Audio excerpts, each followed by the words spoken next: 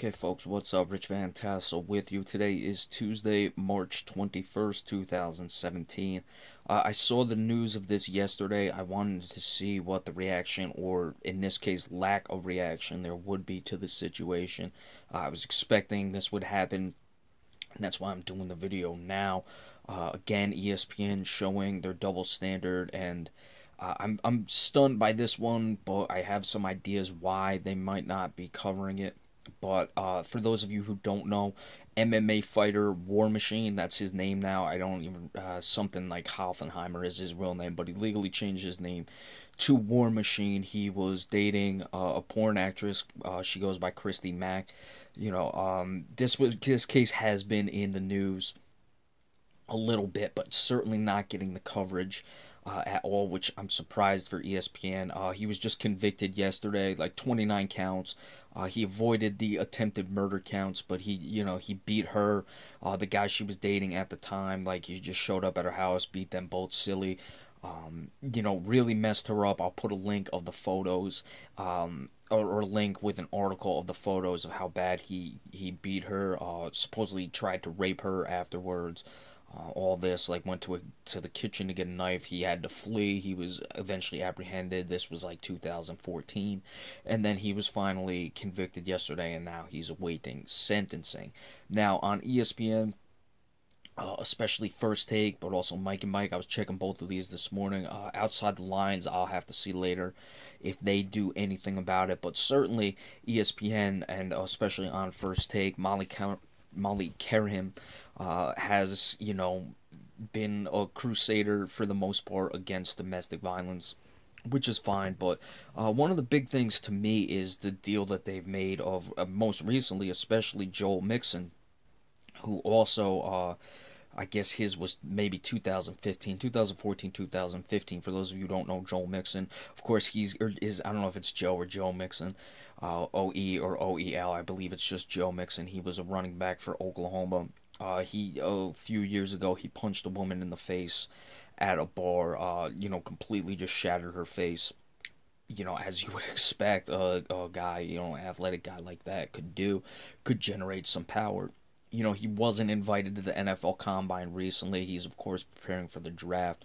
There's talk, and of course, ESPN, on First Take, especially Mike and Mike was doing the same things. They were commenting on why he was not invited to the Combine, commenting as well, should he be drafted?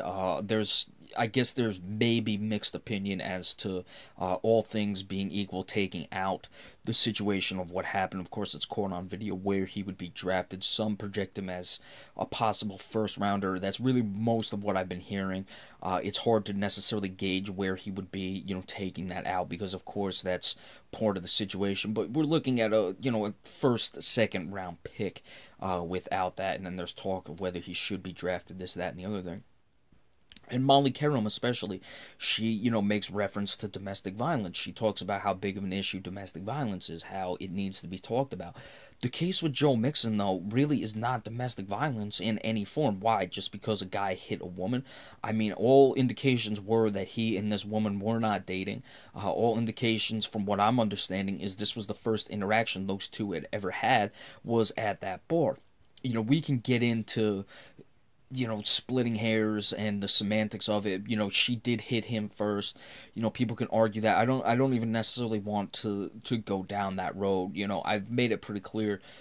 My opinion is, once you hit somebody, I don't care who you are, male or female, you give up the right to then claim you shouldn't be hit in return. Now, with that being said, I've always maintained the case, if you're a guy, you need to do everything possible to not hit a woman. Really for no other reason than this is the backlash you'll have of it. In this day and age, you're not going to be able to win that situation, especially when you shatter her face the way he did. You're going to get the backtrack. I'm not necessarily, holding Joe Mixon accountable for that. I'm just saying that's where I look at it. Once, male, female, whatever you are, once you hit somebody, you've then relinquished your right to then claim you can't be hit in return. But with that being said, if you're a guy, you have to try to do your best to not hit someone in return. And I don't think Joe Mixon needed to hit her, certainly in the situation. I think a lot of it may have been reflex, but that's besides the point here. in comparison between Joe Mixon and War Machine, one is not domestic violence at all. It's just not. Joe Mixon is not a domestic violence situation. It's a situation where, two people were acting out of control at a bar. There was a lot of talk they have on the video. She was, like, it looked like she was egging him on. She was calling him over to the table. He followed her into the restaurant, the bar, whatever. I don't know what was going on outside. He claims that, she was saying racist things. A lot of the people are actually backing up Joe Mixon's story. But regardless of what you think, whether a male should hit a female, regardless of whether he hit him first, whether or not he should have retaliated, whatever my personal beliefs are on the situation, that's not the point here. The point is those two were not in a relationship. They were not together. This was, two people who got, two young people especially, who got out of hand, and it resulted in Joe Mixon hitting her in the face.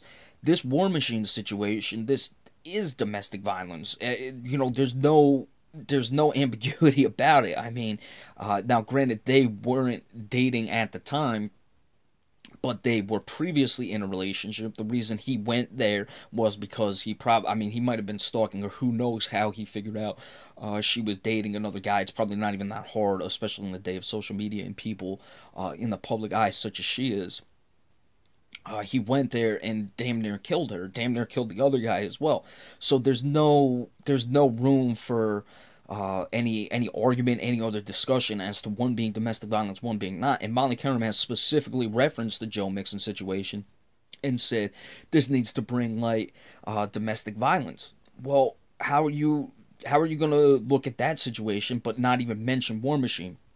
Now, I have some ideas as to why they're not mentioning it. Whether ESPN is leaning towards a feminist thing, certainly I would have my suspicions they are. My understanding, I haven't done much investigation into it, is that feminists look down on women who participate in porn.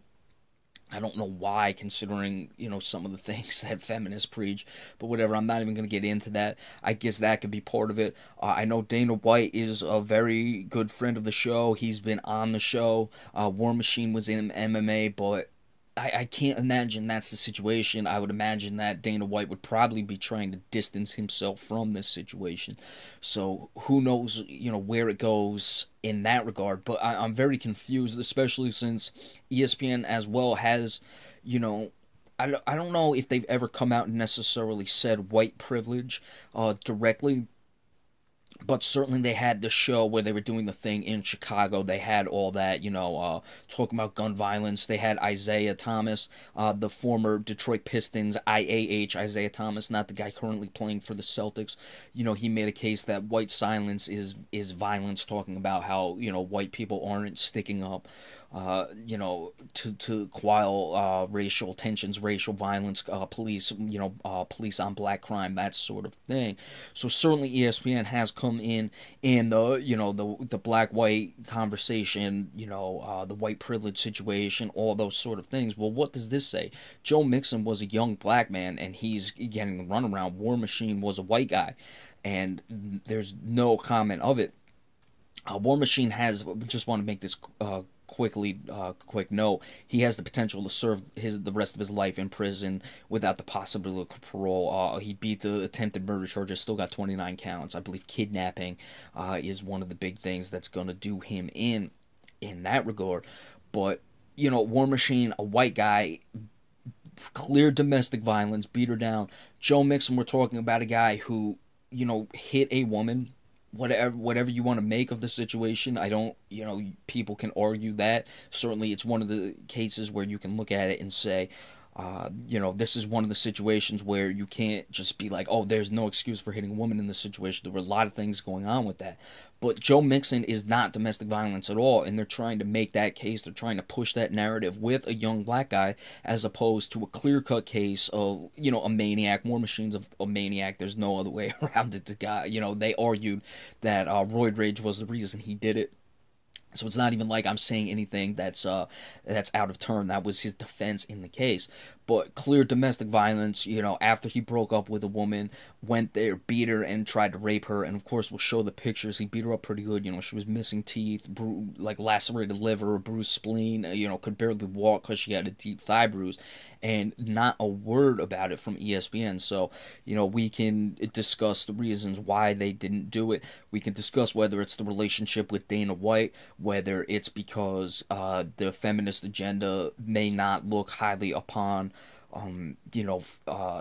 pornographic actresses. I don't know what the case is. They talked about Donald Trump on this one and the Colin Kaepernick situation on this most recent episode.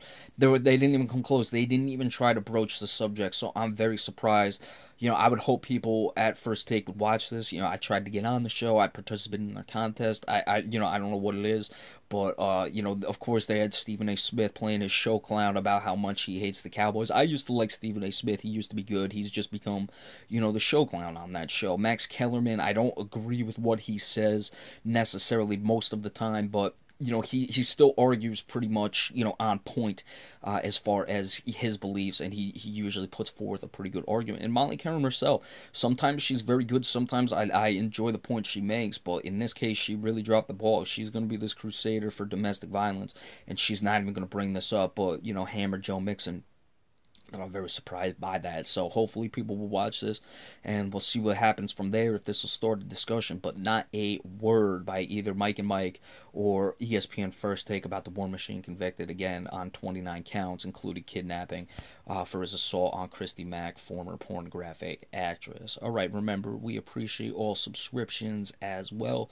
Going to be back this weekend with the NBA reports, the Celtics report, and possibly an NBA in-depth, the weekly report, all that stuff. So be sure to stay tuned. Thank you all so much. We'll see you next time.